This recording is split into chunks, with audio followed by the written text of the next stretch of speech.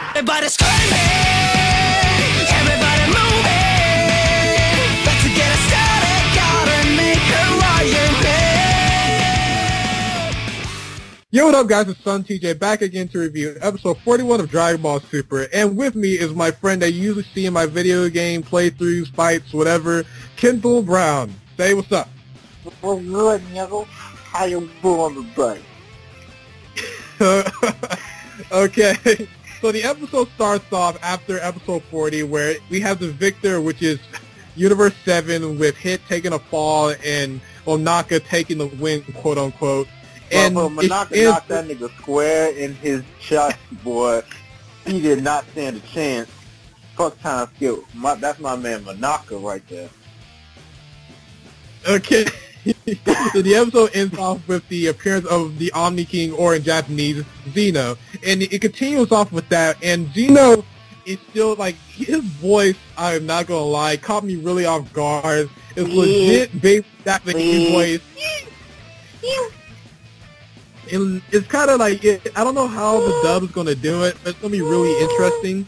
And we get information that Zeno, or the OMNI-KING, said by Beerus himself, has the ability to wipe out all 12 universes, because he's the king of all 12 universes, the ruler, in a blink of an eye. And it's really shown that even Supreme Kai, he doesn't know anything about him, but everyone else who's above him does, so it's really weird that he doesn't know. But about how every single time Supreme Kai comes on the camera, like, he's always, like, oblivious to everything. That is really supposed to be, this man's supposed to be a Supreme Kai of the whole East Galaxy, and this motherfucker don't know shit about what's going on. He didn't know about no Super Saiyans. He didn't know about jack shit. This man don't know anything. That is actually really true. That's actually really true. It's starting to become a common thing now that the Supreme Kai legit doesn't know anything. That might be added to the point that he's very young as a Supreme Kai, but it's starting to become a big deal that every time anybody's introduced or anything big, he doesn't know anything. But to go on after that, everyone's like afraid and like bowing down, and the only one who's actually trying to talk to the OMNI-KING is Goku. And the Goku tries to walk up to him, and legit, his crew shows up like, don't fuck with the OMNI-KING. Nigga, what you doing? What you doing? Hold on, you can't step within 3 feet of my man Zuno over here. Pretty much, and it's kind of like, it's kind of funny, but then Zeno, or the OMNI-KING, says like, nah, he can talk. But then we go like, to this man has to calm handshake. down his entourage. This man, let me talk to you about how badass this man is. This man stroll up in this tournament after it's all over with his entourage and said, fuck everybody, this is who you want to focus on right now. I'm the main event up in this motherfucker. I don't give a fuck who won. Y'all gonna bow before me, motherfucker. I brought my goons up in here. We about to get in this motherfucker right now. Okay. I'm trying to stay focused. God damn it. Tell me he didn't, though. He pretty much did, in a way, like, except it's hard to keep him, like, you know, to have that mindset when his voice is so fucking high-pitched. Motherfucker, that makes it even better. Just imagine somebody badass just come out of nowhere, motherfucker, with his whole entourage, this motherfucker just rolled up in there and just come like, yeah, motherfuckers, y'all ain't ready for this shit. Anyway, let's continue on what I was trying to say, goddammit. Anyway. Okay, so it's a legit like 2 minutes where everyone's like freaking out if Zeno's about to go off, because the brother can't wipe out everything in the blink of an eye, but Zeno goes along with Goku's handshake and everything. But after Zeno leaves, because also before that, he hints the idea of all 12 universes having a full-on tournament. He says that he likes the idea of the current tournament, and he said it'd be awesome if all 12 universes. So it's very good foreshadowing going on. So we might get to see all 12 universes. Though it might get repetitive because legit, the only thing that's really hype about Dragon Ball Super right now is the tournaments. And I don't want Super just to be a tournament series. But hey, I just want to see all 12 universes. Anyway, before that, to be fair, damn near all the Dragon Ball series were like all tournaments. Like every single one of them was like leading up. Like that was like the main arcs of like all of them. Dragon Ball, like, well, the Dragon Ball original was like that, but Dragon Ball Z had multiple things going on. So hopefully they do a good balance of the Dragon Ball Z, everything in Dragon Ball is mostly tournament area. So hopefully they do a good balance with that. Also, yeah, go ahead. I was going to say, before we get to next topic, I just want to say one last thing. Like, Chopper and Beerus was looking like some bitches, like, low-key. You was supposed to think these motherfuckers supposed to be badass. These motherfuckers turned into some straight wimps. You saw how they were sweating, motherfuckers? Looked like they were sweating buckets, bro. Well, that's how Dragon Ball is, though. It's like, it's kind of like when you see someone that's legit dwarfs human power, because they're only around universe or multi-universe level, while legit, the OMNI-KING can destroy, like, multitudes and multitudes of universes without even trying. So it's kind of scary. Like, if he goes off, he can literally just create another 12 universes. So he doesn't need y'all. Fair enough. All right, let's get into the real topic at hand. Why everybody want to see this episode? Well, before that, we get more foreshadowing of Vegeta visiting Planet Salad because Kabe, I think his name is Kabe. He talked to Vegeta, calling him Sensei and stuff, and telling him, "I can't wait to use to visit Planet Salad." So we got foreshadowing for all 12 universes for the next tournament. We also got foreshadowing for Planet Salad for Vegeta showing up there. Now we go to the main event right now. We don't get to my man, the Winged Dragon of Ra, a.k.a. Tengen Toppa Gurren Lagann looking ass motherfucker right now. Let's get to this Super Dragon. Alright, this is my part of the video. So right now, they over here, they got all 6 of the Super Dragon Balls for Universe 7 done kick Universe 16's ass because you know that's how we roll over here. 16? 16. 616, goddammit. You ain't gonna interrupt me while I'm doing this. They know exactly what I meant. Now, they got this anticlimactic, the planet that they was on is the actual 7th Super Dragon Ball, which I thought was some bullshit, but whatever. But it makes up for it, though.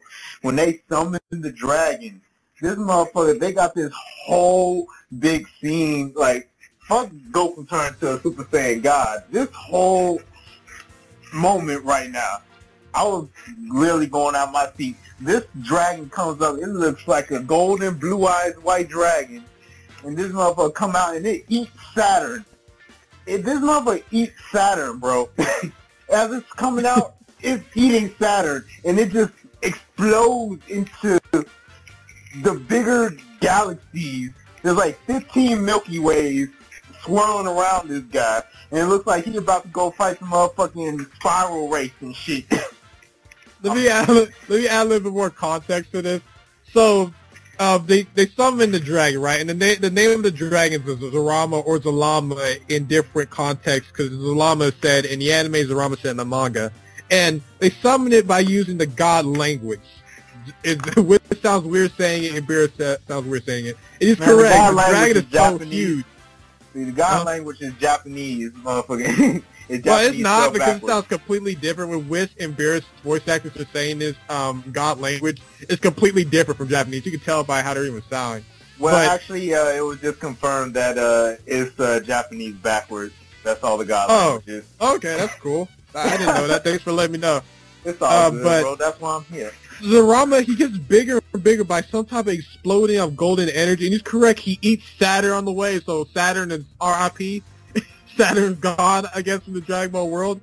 And it's like he's correct. If you've seen Super Torgan Lagann, I can't even say the name right. How you say it? Super Tupin?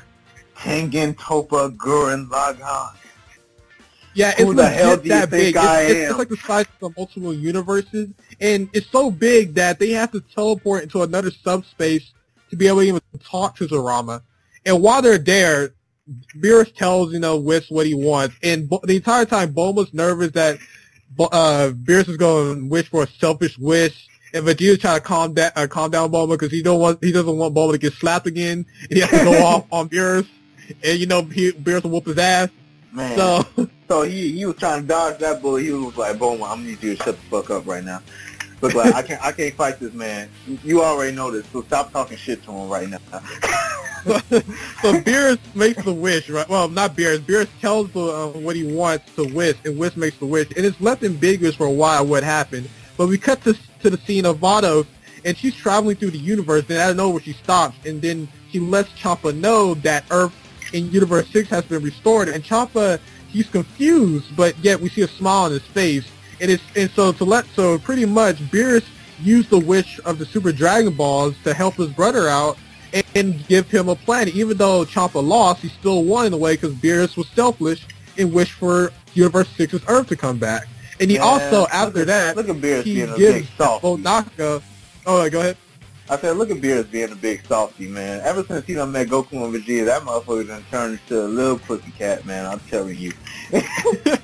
Well, actually, you start off even more ruthless in Dragon Ball Super because, you know, he's destroying planets because fuck it. But I guess exactly. This man Goku, went from destroying planets because fuck it to motherfucking saving the planet. How you do?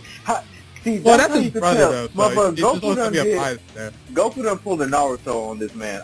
I kid you not. He done talked well, Goku's been doing that before Naruto. He helped Piccolo. He helped Yamcha. You know, he's done that before Naruto's even created. But yeah, I know. But I'm just saying. I'm just giving some people something to relate to. You know, this man done hit Beerus with the. I'm gonna turn you into the god of creation, motherfucker. You gonna bring that earth back to life because you know me.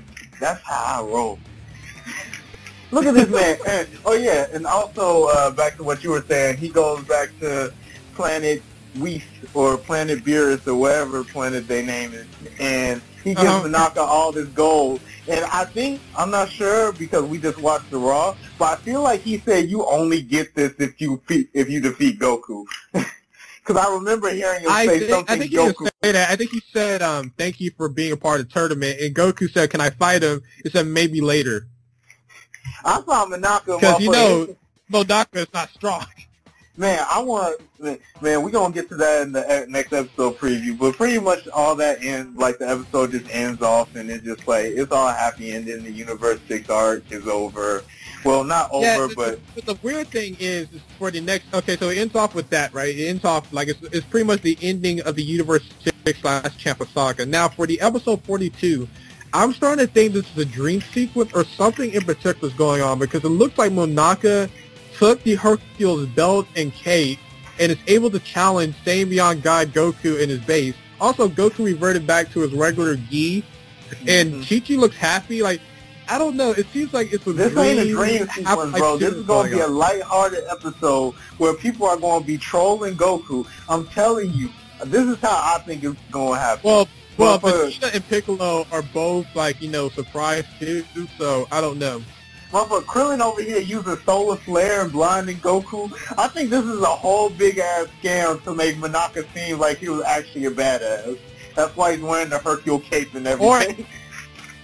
Or it might be, like, another it might be another inconsistency, because Solar Flare should even work on Goku anymore, but, it's whatever.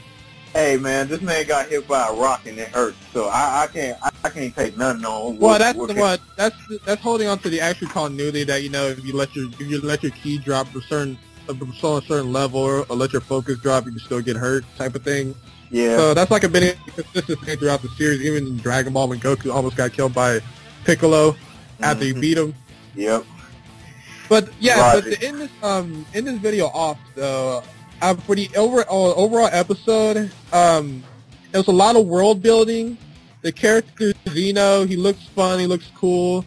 So to end this episode off, the episode for me is a good 9 out of 10. It's not perfect, but the world building saves it, and also the animation and beauty when Zurama actually shows up really adds to the overall episode, and also a lot of character development towards Beerus in general really adds to the episode. So it's 9 out of 10 for me. What about you?